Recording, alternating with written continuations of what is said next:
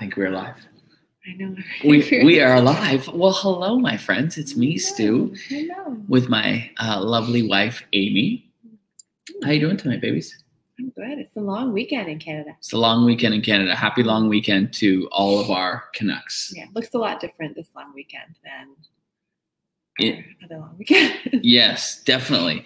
But you and I, we were discussing something, and we decided, you know what? Why don't we just jump on live and just share it? And so we are going to share with you our 3 steps to less chaos and more progress. Yeah. Why don't you talk about how this kind of came up today?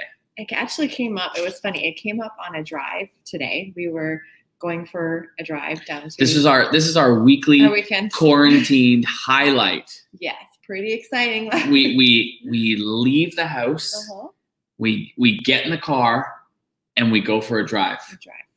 Yeah. If it doesn't get any more exciting than that, I don't know what else. No, it was interesting because we were driving to where we used to live before we moved more into the city where we are now, and we passed some houses that we had put an offer, but we had looked at years ago, like our first house, like when we were looking to buy our first house. This is like 12, 14 years for a long time ago.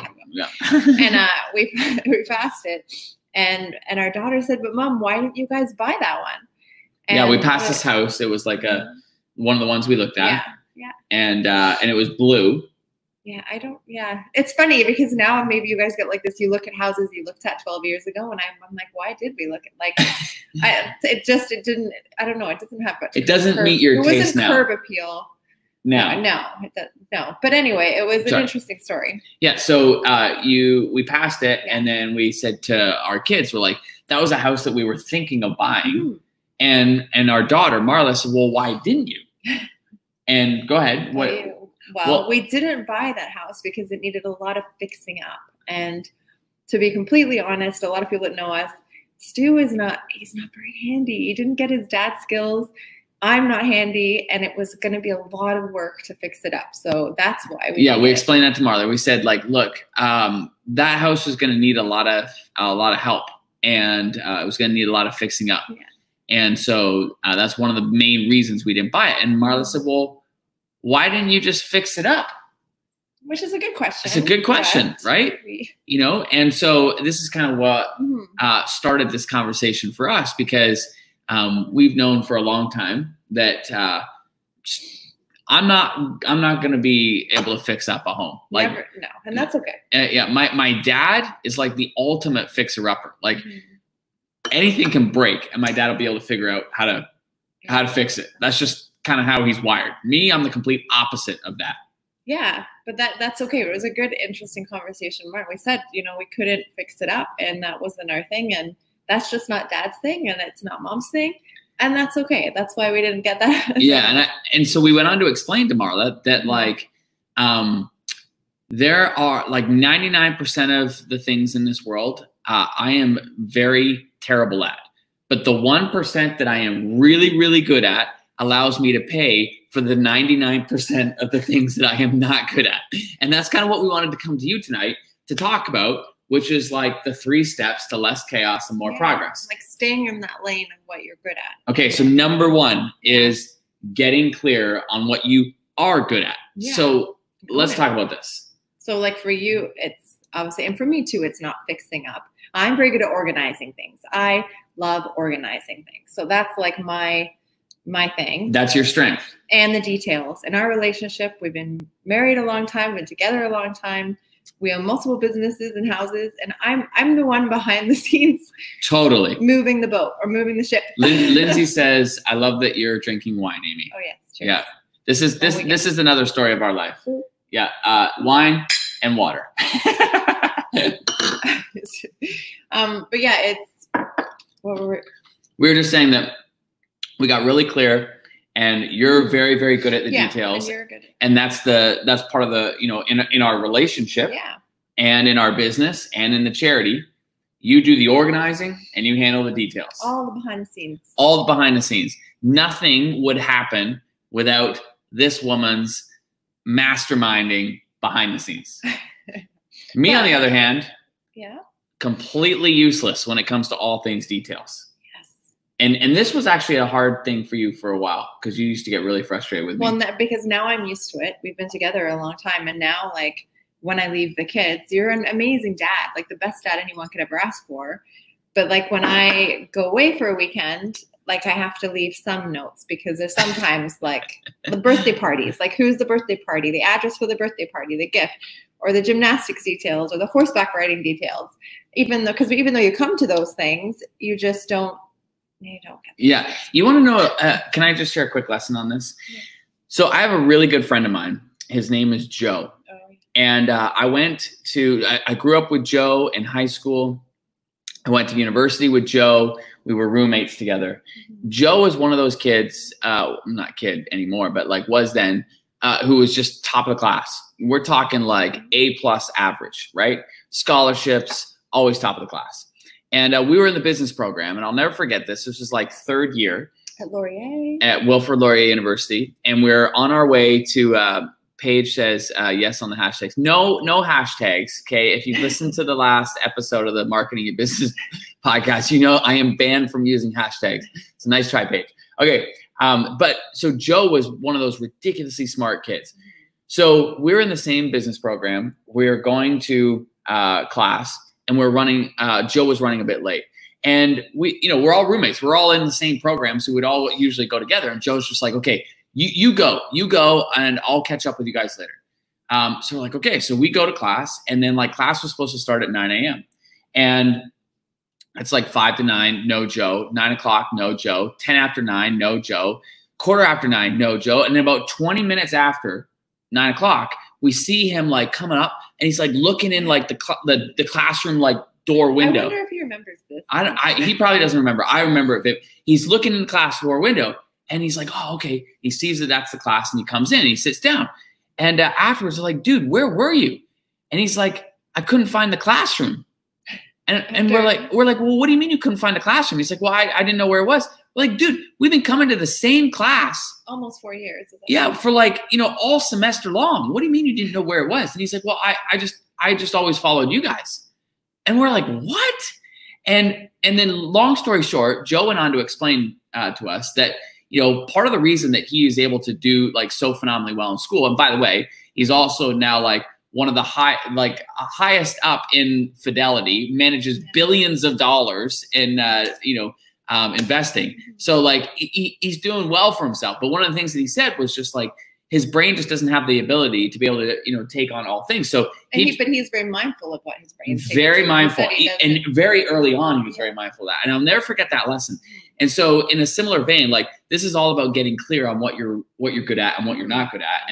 And so for you, is organizing details. For me, it's like coming up with ideas. Yeah, and running your business. Running the bit, like communicating, right? Copy. Creating copy, like marketing related stuff, and just staying in that lane. So that's step number one, was getting clear on what you're good at. And owning it. And being good with it. And not apologizing if you don't know something that you just don't know. And it's okay not to know it. Yeah. Like I'm perfectly fine with the fact that I am absolutely useless when it comes to fixing stuff. Yes. Okay. And cooking. Yeah, and cooking. Yeah. Anyway, okay.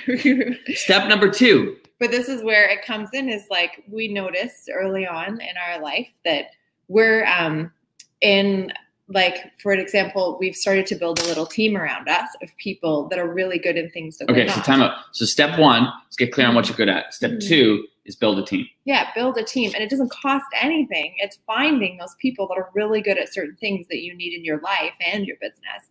So for example, when we first started out together and your first business, we found a really good accountant and a financial planner. And the financial planner's now worked with us for many, many years, and an accountant. And since the last like 5 years, we've joined them together. And now we go out for dinner with them every 6 months. We're either on a Zoom or we meet in person and we discuss our goals, where we want to go. And then it's great because our financial planner is like planning stuff, and then our accountant knows the numbers. And I would say pretty much all of our life. Yeah. Like she knows everything down to like the help that we have, how much we spend on things. Like she's handled our life in that way for like 10 years now. Yeah, more than that. So since, well, we've been working with Brenda since 2004. Yeah. But you know, the crazy thing is, this is where the details come in. Like Stu, I'm the one that'll meet with them more frequently, and then they'll give me a general overview, and I'll share the general overview with you. Yeah. But I don't share with him all the other details that goes through my brain and what I talk to them about. No. And I like sift it down to just a few little key things. Yeah. Which is all you need to know. You don't need to know everything else, right? So yeah, it's finding, and those people don't cost you. It doesn't cost anything to find them. Yeah. But then when you start working with them, they're really key people that you need on your team. But, and to give you some context, like we've gotten real clear on this right from the get-go. So, you know, you talked about our accountant, our financial advisor. I would also say like our property manager, you know, so we have rental properties, and right from like day one, when we bought our first house, we like saved and like put money aside, bought really cheap furniture, like did what we can to pay off the mortgage, paid it off as quick as we could, and then we invested that money into other real estate properties. So we have rental properties, which again is something that I run with our property manager, but our property manager handles 99% of it. He is worth every penny that we pay him for the rent. Like I just want to point out, Mary said that she's like me and doesn't like the details. So I'm not alone. I'm not alone. Yeah. There's so many people like Mary, thank you for that. But he's now become part of our team and helps with, you know, because he's got way more experience in tenants. And when we started off, I was the one interviewing people to live in the house and going through all the tenant stuff. And I hated it. And then we found him, and it was like, perfect. He can handle it. And I'm not going to use all my time and energy to try and find out like how to do this the best way possible, because that's not where my energy is best spent for me and for us as a couple and for my family to be stressed out on that. Totally. So he's become into like, he's part of our little. And we do this with all areas of our life. Like as much as possible, we try to surround ourselves with a team of people who can help us in, you know, to be able to move forward faster. Yeah. And it saves us like, it saves us a ton of stress because we're not bogged down into figuring stuff out that, you know, is not our, you know, sweet spot. No. And then like, yes, it costs money, but at the same time, it doesn't as you build. So for like the property manager, he doesn't get paid unless rent comes in, and he's the one going out to find tenants. And then, so it's, yes, it's money off like our final number, but he doesn't get that money until the tenants pay as well. And even with our accountant, like, when you think of all the time that she spent on all of our stuff. Well, I just think for me, it's like she saves us so much money on taxes, like just that alone. So it's like, you know, is it worth it? Well, 100%, because we're not having to deal with it. And it's saving us much more than what it's costing us. Yeah. Okay. So a lawyer, or just even our lawyer, having a lawyer or someone that you connect with. We've started to connect with one firm in Burlington here in Ontario, and they've been amazing. Yeah. And it's not even like that we use them frequently, but having them and connecting with them and knowing that they're there to talk to has been a huge help. Has been that way. And so we do this in all areas of our life. I even think about the charity. You know, you think about like the fact that we have this tiny, small team that is essentially like responsible for implementing, you know, millions of dollars worth of, you know, philanthropic projects every year. And that is spearheaded by, you know, one of the organizations that we partnered with in Kenya, you know, with Irene, you know, and so like she's a huge part of our team. We wouldn't be able to do any of what we do without her. No, she's like our local Kenyan-based organization we work with, but then we have a team that works with her team. But again, it's like she's the one, like the twine that keeps us like together to get things. And so I think here is the key for the second step is it's less about thinking about like what you need to do and more thinking about who you need to touch base with, who can do that, you know? So you can stay in your lane and what you're good at. So step one is figure out what you're good at. Step two is build a team. Step three, just stay in it. Stay in your lane. Stay in your lane. Don't try and like say even with our financial planner with some investing we've done, like don't go in and look at what she invested in and then see if you can find a better way to invest. Like just trust. You've got to trust the people that you're having. You got to trust the people. You have to trust them. I don't know if any of you have ever experienced this, but one of the most frustrating things in business is when somebody hires you because they feel you have expertise in a particular area. So they hire you to help them, and then they argue with you about the advice that you give them. Have you ever experienced that? I haven't. I have. It is like one of the most frustrating things in the world. And so one of the things that we've learned is like, look, we're going to be diligent on the front end in terms of like who we add to our team, right? You know, we're going to do our homework to make sure that A, they're qualified, B, like, you know, we love the progress that they're making, the results that they get for people, and that, you know, C, they're somebody that we want to add to our team. But once they're added to our team, then we trust them. Like we lean into that. We stay in our lane, they stay in their lane. Yeah. You can't have anything without trust, right? It's like a relationship or anything. If you don't have trust in that person to do the job or to have a great relationship, it's not going to work. It's not going to work. So our 3 steps to less chaos and more progress. Number 1, get clear on what you're good at. Get clear. And step 2, to build your team. And little by little, like it's not to say that all of a sudden go out tomorrow and try and find everybody. Like the first thing we ever found was the financial planner, and then the accountant, and then the property manager came as we grew that side of our business. But it was just like building that team slowly, but then really like, it's kind of like relationship building, right? Like they become almost like friends, but then almost like trust in them that they know, like our accountants and our bank account. And I will say this, like we've had people that we've added to our team that didn't work out. And that's okay too. Like we can think of a very particular real estate agent early on in our careers and lives who we put a lot of trust in, and that didn't work. And so that, you know, person is no longer on our team, but we have, you know, 2 other real estate agents that we have 100% trust in who have helped us immensely over the years with multiple properties. So, you know, building a team is just like building a team in a business, right? They have to kind of buy or understand your. You want to be diligent on the front end, put trust in them, you know, and then, you know, it goes back to a little quote that one of my early mentors said. He said, burn me once, shame on you. Burn me twice, shame on me. And that's kind of like what we live by. Like when we hire somebody, they're on the team, we have full trust in them. And then if anything happens, then that's when we, you know, course correct. And then step number 3 is like, once you have got clear on what you're good at, build a team around it, stay in your lane. Stay in your lane and just move forward.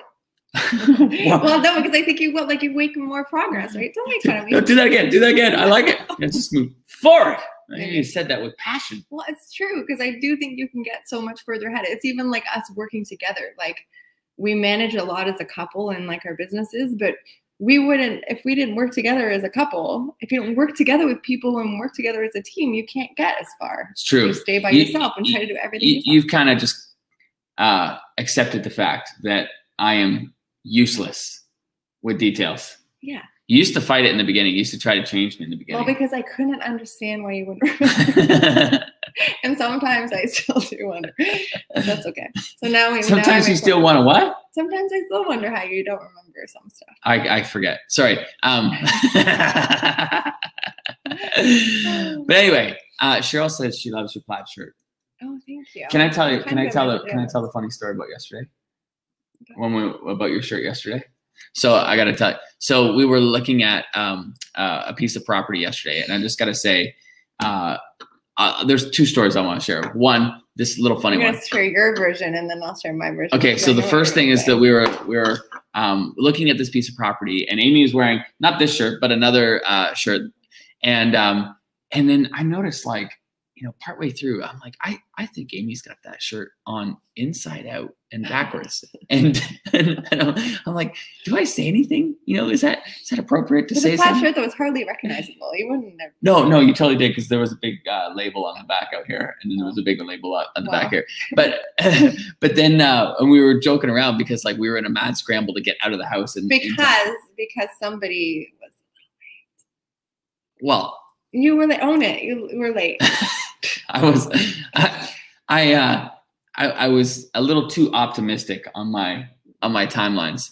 But the second reason I wanted to share the story about looking at property is because this is another good example, right? Like we, you know, years ago, like over 10 years ago, we found a piece of property that was like a dream piece of property.